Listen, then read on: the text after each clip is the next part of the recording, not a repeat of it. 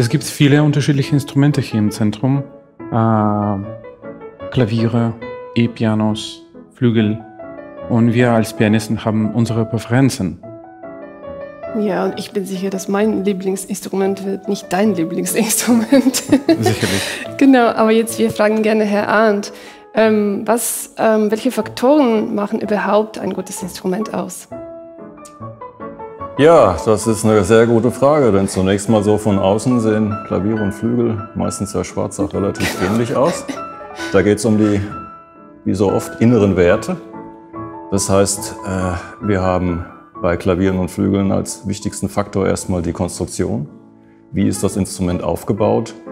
Da geht es darum, eine möglichst raffinierte, eine möglichst komplexe und auf das Klangbild des Herstellers, jeder hat seine eigene Klangaussage, angepasste und ausgerichtete Konstruktion zu haben. Es sind 12.000 Einzelteile, die sozusagen miteinander spielen. Wie werden sie zusammengefügt? Da kommt man dann gleich auch natürlich auf die Qualität, auf die Güte der Materialitäten. Das Wichtigste, das Holz, dann sehr viel Filz, wir haben Leder, wir haben Metalle.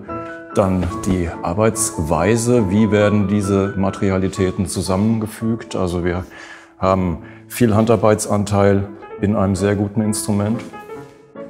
Es werden dann in einem sehr guten Instrument die Endarbeiten wie Klangregulation, Intonation auch mehrfach wiederholt, um eine Stabilität zu erreichen, auch in diesen Bereichen.